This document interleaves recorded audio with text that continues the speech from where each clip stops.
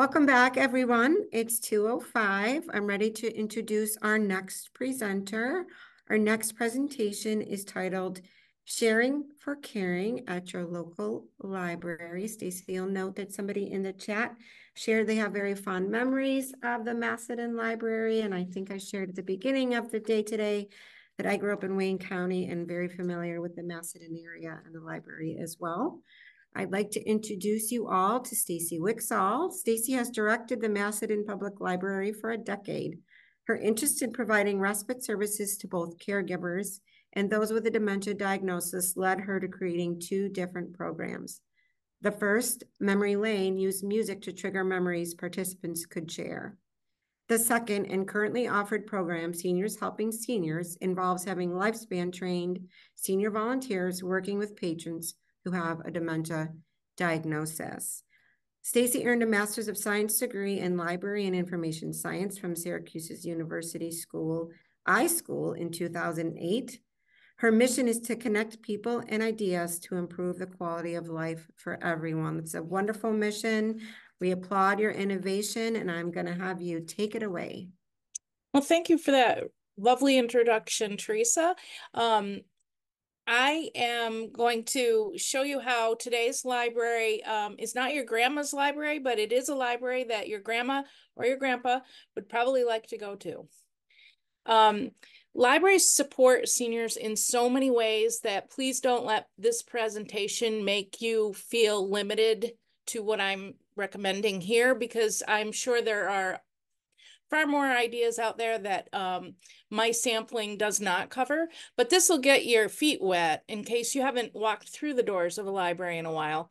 You'll see there's plenty of things that we have to offer. So the first thing I want to talk about is Alzheimer's support groups. So one of the reasons that I'm very interested in having the Seniors Helping Seniors program, and I got into the Memory Lane program years back, is because I realized 1 in 3 seniors will receive a diagnosis of dementia. And also because, on a personal note, one of my family members, when I was a child, my grandfather was, well, they thought that he had Alzheimer's. Turned out it wasn't exactly Alzheimer's, but he did have a form of dementia. And so that really left a big imprint on me. So I am guessing there are a lot of other library directors that also have these experiences. And because so many people get this diagnosis, I think we all can say that the majority of us do care about this segment of the population. So libraries often will have Alzheimer's support groups. These groups are excellent for anybody who is feeling isolated. They have a family member that has this diagnosis, and they really could use a support group. The Alzheimer's Association has trained facilitators for these groups, and often they do meet in libraries. So if you know someone who's recently received a diagnosis, or even if they have this diagnosis from a few years ago, but they really could use this kind of support, please look to your local library, because there's a very good chance that they could belong to a group like this at the library. This is a slide about our Seniors Helping Seniors group. I think we're the only library in Wayne County that does this. I got the idea because there's a church in Wayne County in Ontario. I believe it's the Methodist Church that has a group. I went and I viewed how they do things and got a lot of pointers, such as reaching out to Lifespan to have volunteers trained and background checked. What happens when we offer this group, it's fantastic, actually. We have live music, so you can see Kathy and Denny. Denny plays guitar, Kathy plays fiddle. They play for anywhere from 45 minutes to an hour. They kind of judge the reaction of the crowd. Most of the time it's closer to an hour because our folks really enjoy the live music. We have lyrics printed for songs that can be sung along, and they enjoy that. And a tip, if anybody wants to do this at their library or wants to recommend it to a library, make sure those lyrics have really big font. We learned that right away. We have comfort pets that we managed to get from the county because they have a grant for comfort pets for anyone in the county that is age 60 and up to be able to have one pet per household. And we had people in the community that actually donated their pets to the library for this program. So you can see in the picture with the lady that looks like she has a cat. That's one of the comfort pets. They purr. The more you do, like if you pet them, they'll purr and they'll even flip over onto their back so you can rub their belly. And we have birds. We have a dog. If you look way over, you can see the little dog with a little red bandana. The comfort pets are a huge hit with all the seniors. Other things that we do at the Seniors Helping Seniors program, we try to have a variety of short, simple programs, or not programs, but activities planned. So we'll do little craft programs. I always try to have an edible craft. So maybe you use marshmallows and pretzels to put together like a little snowman, and then you can eat them. We like to do some physical activities. So we have hoops and balls, and the seniors have a good time just trying to get a ball through a hoop. We have beanbag games. Balloons are a huge hit. So all kinds of things that get the people moving and grooving. And everybody brings their lunch. And this is another great facet. So caregivers can choose to use this as respite, but they also can choose to stay. We have people who do both. And so the people who have the diagnosis, we've found get along great with each other and have a great time chatting with one another. Some of the men really like to gravitate towards Denny, especially the ones that like music, and they'll chat about their experiences from the past playing music. And also the caregivers who do choose to stay, they like to talk to one another. So it's like on many levels, it's a support system for all different types of people. And the seniors that volunteer, they really enjoy doing it too, because it's so rewarding just to work with the people, and everybody just has a good time. So if as I say, if you want to recommend this to your library, I would highly recommend that you do, because it's a great program and Lifespan can really help get something like that rolling. Sorry to spend so much time on this slide. You can probably tell it's something I really am proud of and I really enjoy doing.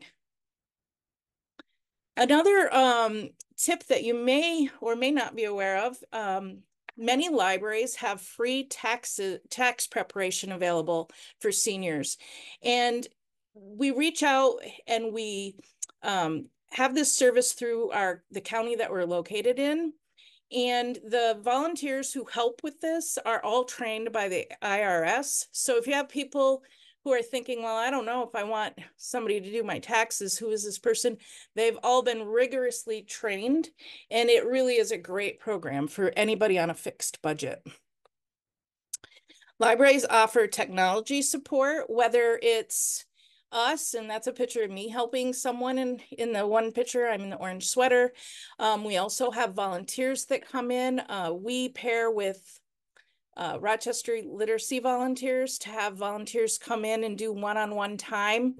And people can ask any sort of question they may have. And it could be maybe you have been trying to be part of a program and you have to sign up online, as so many things today are online. And maybe you're not, up to speed and the most tech savvy.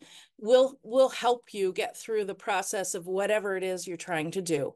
And maybe you just want to learn how to be able to be independent and be able to do things on your own.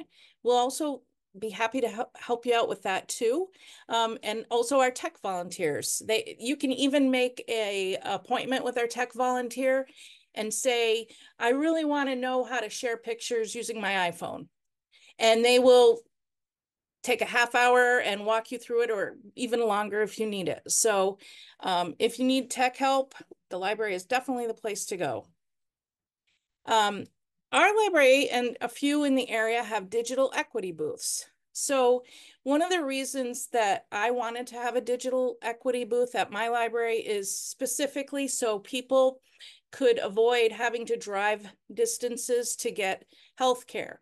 Now, maybe not all health care, but those, like appointments just to check in and make sure everything is okay, or perhaps somebody has a procedure coming up and they need to be prepped on what to do to prepare for the procedure, they could come to the library and go in the little booth that's pictured.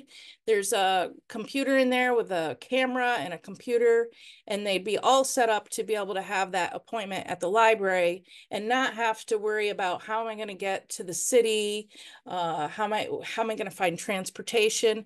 It just can make it a lot easier for people. But beyond that, the digital equity booths also make it easy to do anything that may require the use of a computer with a camera and the ability to be able to speak like I am now. So maybe you want to have a meeting with your family through the internet. Like, you could use the digital equity booth for that. We've had people use it for support groups because they can't attend something in person. So they use the booth and they go in there and they do their meeting on the computer. So many uses. And the nice part of it is a lot of people would like to participate in things online, but they're not always comfortable with the technology or how to set up technology they may have at home to do it. It's all ready to go here. And if you have a problem, you have all these people right in the building that can help you out. So think of libraries when you have opportunities to do things that are online. We're always here to help you. Mobile hotspots. So in the more rural areas, oftentimes being able to connect to the internet is really difficult. Many libraries across New York State offer hotspots that can be borrowed. Now, if you're not familiar, a hotspot is just, it looks like the device in the middle of your screen, and it just, your computer through Bluetooth can connect to it, and you will have the ability to go online to do whatever it is you need to do. So that could be helpful if, let's say, you have the technology skills and the technology available to you to do a telehealth appointment, but maybe your internet where you live is not great. Borrowing a hotspot could be a great way to go. I don't know how many people would think about libraries being associated with exercise, but believe it or not, many libraries offer all kinds of different exercise classes because we do want to make sure our community members have access to healthy choices to have quality lives. So there's everything from Jerry Fit classes, which are classes that are specially designed for seniors, and they help to improve balance and agility. There are cardio classes that involve the typical, weight lift, like hand weights and stretchy bands. And then like at our library, we have cardio drumming. We're so fortunate. One of our staff members is a drummer and she got into cardio drumming, and people just love cardio drumming. It's a fun way to exercise, and it just feels like you're drumming, but there's music, and it's just a lot of fun. And you don't have to be Jack LaLanne to be able to do it. Another thing that a lot of libraries offer are programs around how to eat more healthy. Of course, we have lots of books on this topic, but some libraries like ours, we have a Whole Foods plant-based support group. So if you're trying to move into a lifestyle that involves eating less meat or maybe perhaps no meat, that could be a group. We have had we've partnered with a woman from the URMC, and she's offered all kinds of classes on how to have a more healthy lifestyle, and those were a huge hit. She was very energetic and talked about a variety of topics, everything from teaching people how to make simple recipes that are better choices for eating to simple exercises, and everything from soup to nuts she covered, and all with a smile, and people just loved it. So if you're looking for a place to find out how you can live a more healthy life, look to your library. Um, Crafting, maybe some of you may already realize this. Libraries are generally quite adept at offering different arts and crafts programs. In the pictures, you see some people have needle felted little snowmen. There is a woman who participated in a class and made a cute Santa Claus wreath for her door. We offer all kinds of craft classes, and craft classes are a great way to keep your hands moving and keep them nimble, but it's also a great way to be social and to keep making new friends and having conversations so your mind can stay healthy as well. Music. I know that many of you have heard that the libraries have music concerts, which we do, but did you know libraries often also offer things such as line dancing or acoustic guitar lessons, maybe music jams even, where you can sing if singing is your shtick, or maybe you play the guitar and you accompany the singers, or maybe you're a drummer like Julia at the library. All kinds of opportunities to play music, which again, is a great social activity, and it's so good for your brain to do these things. And if you're not a drummer or a singer or any of these things, and you just want to listen, you can always go to the library, and we don't stop people from watching people jam out. We don't stop people from watching line dancing, and that's a great way to keep your mind nimble as well. We offer at the libraries lots of opportunities to play games like euchre and mahjong. Many of our libraries offer puzzles. Some even offer puzzle swaps. So if you're the type of person who loves to spend hours putting together puzzles, you could come to the library and do that. And you could even bring your old ones and trade to get new ones, which is a great way to save money because if you've looked at puzzles recently, they're quite expensive. Point insurance reduction programs. Many libraries offer a program, usually it's through the AARP, and you can take the class, and at the end you can save up to 10% on your car insurance, which if you have a fixed budget, can really help out. Not to mention it does make you a safer driver once you've gone through it.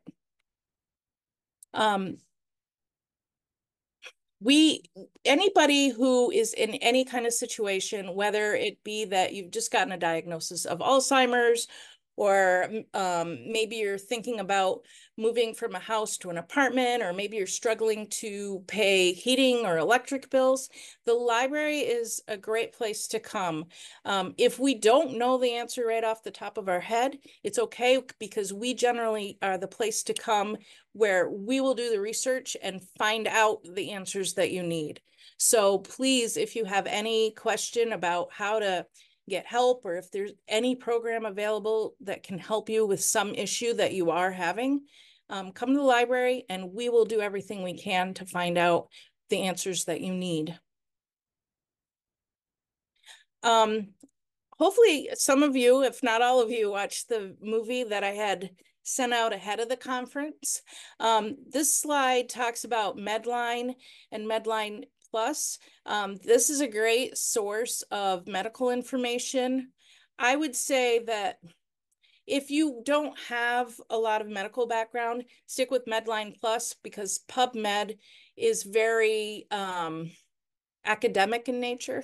So not necessarily as easy to understand as Medline Plus. Medline Plus, at just about anything you're going to want to know more information about, it'll be in there, and it'll be written in terms that anyone can understand, which is really helpful. And if you did listen to the movie, I kind of walk you through how to get to it and how to use it. And if you didn't, or if you're having trouble watching the movie, I encourage you to stop by your library and just ask a librarian, because again, we're always happy to help you. Libraries often now have newsletters, and the newsletter will come to your email. At this library, we happen to do one once a week. And if you subscribe to the email blast, you'll know about all the great exercise classes and health classes, music classes, arts and crafts classes, all the things going on. If there's a respite program, those types of things will be in this newsletter. And so I highly recommend call your library, find out how they distribute their event listings and how you can connect with a newsletter so you will be in the know and be able to take advantage of all these great opportunities. And again, as this shows, libraries offer programs that keep people of all ages in the know. These are some pictures taken in Geneseo. I believe it was Geneseo. And all these seniors are learning about the Calypse so that when the big day did arrive, they understood exactly what was happening. And they had lots of fun displays that further reinforced, what was going on up in the sky. And I'm sorry, I just see the poster. I think it's Avon. I apologize for saying Geneseo. But whether it's children or it's seniors or everybody in between, libraries make sure that people know what's going on and that they can understand it. If you can't get to your library or you know somebody who's homebound, many libraries have systems in place where books can be delivered directly to the home, books, audiobooks, movies, etc. In our system, we do have this program, and if you know somebody who could benefit, please let the system know as they coordinate this important program. The email address for that is booksbymail@owl.org. You will be working with a librarian named Suzanne. She's wonderful, and she just loves to see people get books and other materials by mail. Really makes her day. So please feel free to tell anyone you know that's in Ontario, Wayne, Wyoming, or Livingston County about this great program. And oh, by the way, all the materials go to your door. There's no charge at all for any of it. If you happen to be a person who struggles to be able to see the print in books or other small items, libraries have all kinds of devices to help you. At our library, we have a Da Vinci, which is like the device on the left. It is a screen with a camera that can be zoomed in on virtually anything you put there, whether you want to read something that has tiny print, or if you happen to, let's say you're a coin collector or stamp collector, and you can't really see the little print on those items anymore. You could even put that on at the table under the camera, and it would show up giant on the screen. We, of course, have large print books. We also have things called C-pens. A C-pen, you just kind of go over the print in a book like it's a highlighter marker, but instead of highlighting, it will actually read the words in the book out loud to you. Now, I'm not going to say that the voice is the most easy to listen to, but it is easy to understand, and it does help if you're struggling to be able to read, even if it's just on occasion something is hard to decipher. Having a C-pen can be helpful. Oh, and I didn't put it on the slide, but libraries can also help people to connect to the New York State Library for books on tape. They're not literally on tape anymore, but if you struggle to be able to see the print, you can get into this program and have other books delivered right to your door that you can listen to. Libraries also offer lots of materials that are digital. And in this system, we have Owl2Go. So you can borrow digital ebooks, audiobooks, and magazines. And all you need is a library card to be able to do it. There's no charge. Now, of course, you'd need a device like a computer, your cell phone, or an iPad. And you would be able to read books or magazines or even listen to them. I believe I went back So I think I've come to the end of my presentation, but I would love to know if anyone happened to watch the movie I had made in advance, if there are any questions about borrowing ebooks or using a library catalog. I'm happy to answer any questions.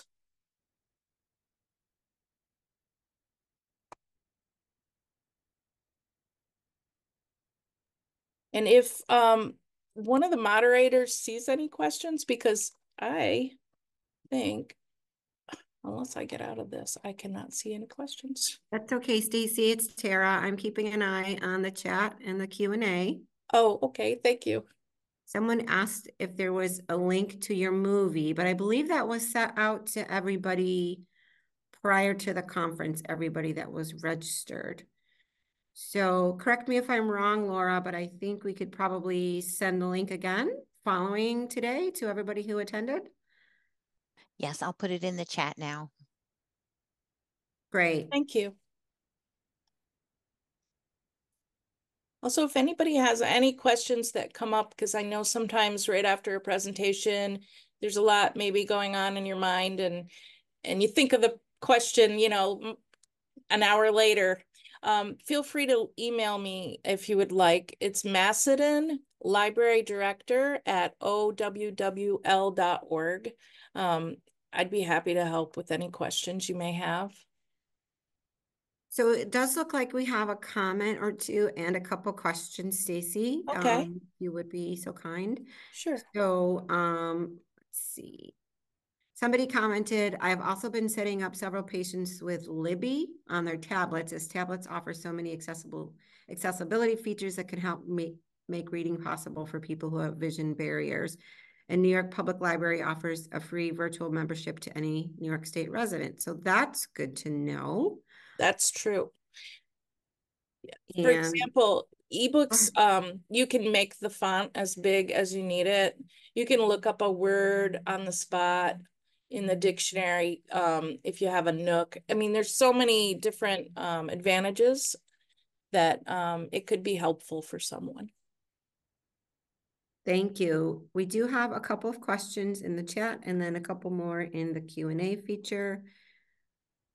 Do representatives from the library offer presentations to independent living centers? I think that could be a conversation many library directors would probably entertain. And depending on the need, I think there's a good likelihood that they would. I can't speak for all the libraries, but I think it sounds like something that would be possible for sure. Great. And there's a lot of people sharing other library resources that they've taken advantage of and thanking you. Let's see. And Laura put the link for Stacey's informational video in the chat. So if you didn't get it in the email or need to refer back to it, you can click on that and copy and paste it and watch it after the conference today. Let me click over to the Q&A and see what we've got for you, Stacey. Okay. Is there a list of libraries that do provide respite, and are there functional requirements? Are there functional requirements for the drop-off respite? Yes. I do not know of a list of libraries that offer respite at this point. However, I do know that there are different requirements to be able to come to our respite. So the biggest one is that the person must be able to toilet themselves, and they must not be like, if you know that they're overly aggressive, we don't tend to take overly aggressive dementia people because we don't have the staffing for that, and we don't have the staffing that would be able to help with toileting needs. So those are the two big things. Pretty much anything else, as long as they're fairly mobile, again, you have to be mobile to be able to toilet yourself. So that would be another one. But for the most part, we take all sorts of different people. Wonderful.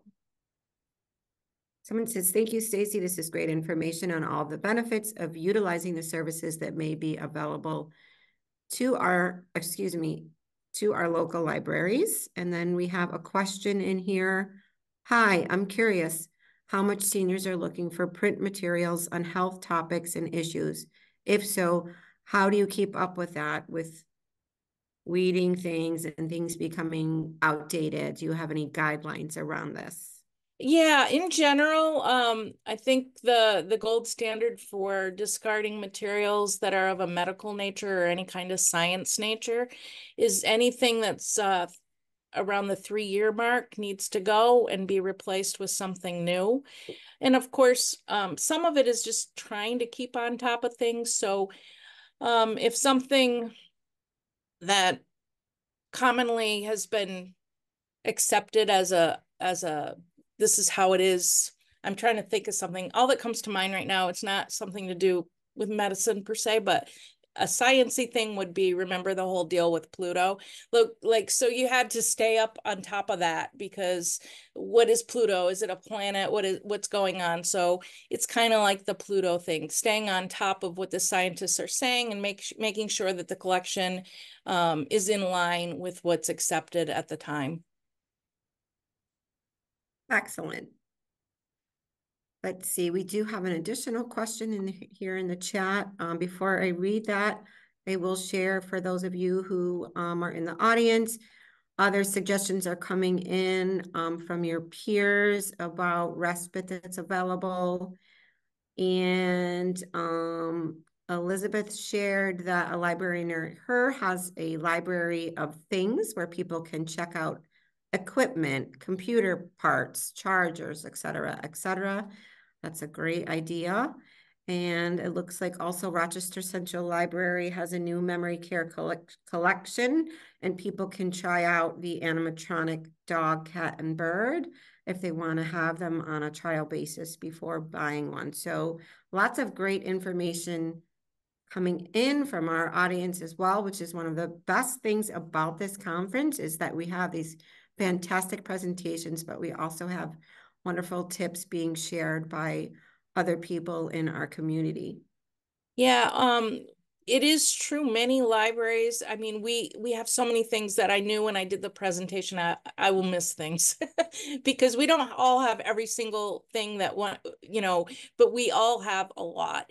And to your point about the medical equipment, there are a number of libraries, I don't have a list, but there are libraries that have medical closets that, let's say you need a walker or a wheelchair. You might be able to borrow one from a library, which is very helpful, especially if you're only going to need something temporarily. That's a great point too. I will add that having worked in several rural areas and gotten to know some of the area librarians, there's generally at least one person on site who's very savvy with technology and has offered to assist people that maybe need some guidance, or maybe they don't have really fast internet at home and there's something that they want to do from the library that maybe they can't do from home. And so there's always so much friendly help at our local libraries when it comes to technology and accessibility too. How do you determine the types of programs that are of interest to older adults in your community? Do you use surveys? Yeah, surveys are a way, but I would say the number one way that I use is to just have conversations with people. People generally, if you spend some time talking to them, will tell you the needs.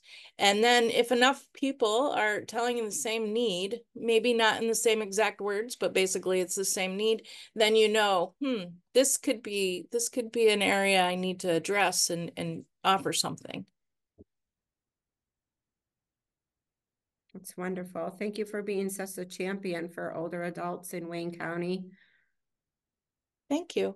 I just want to point out, if anyone is thinking they might want to tip off their library about the idea of having a respite program, I will be doing a conference that's going to be held at the OWL Library System on July 12th.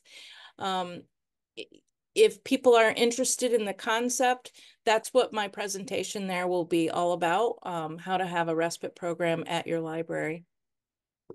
Terrific. Would you mind repeating your email address, Stacey? And I'll go ahead and pop it into the chat. Sure. It's Macedon Library Director at owl.org. And it's OWL with a W, 2 W's.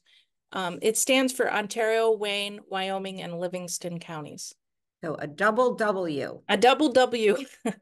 .org. I'll pop it in and you can tell me if that looks right. So our audience has it. Okay. I think I spelled it wrong. I put an E in there. Let me try again, everybody. It's Friday. My hands are tired.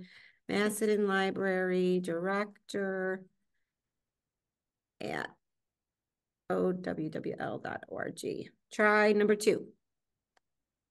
Yes, that looks perfect. Okay. Wonderful.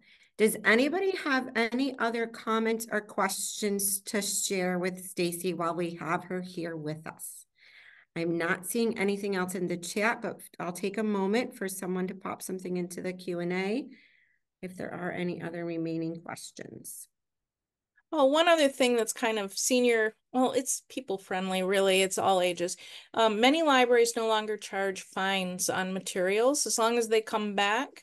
So if I know sometimes people have gotten away from libraries because of the fines. Well, if that's something that's been keeping you from crossing the threshold, know that many libraries no longer charge fines. We still require you to return the stuff, but That's good to know. I know some area libraries will say, well, if you bring in a canned good toward a certain donation, right, you're fine. So it's nice to know that that's not so much an issue anymore. We really appreciate that information. Yep. And even many programs are offered at very little, if not zero cost. So another thing to know if you're on a fixed budget or. There's such a great resource. Laura says your presentation makes me want to hang out at the library. Yay! Everybody go to your local library. Stacey, do it. Lots of thumbs up and people commenting in the chat how much they enjoyed your presentation. And we're so grateful for you coming on and talking with us about everything that you're doing there at the Macedon Library.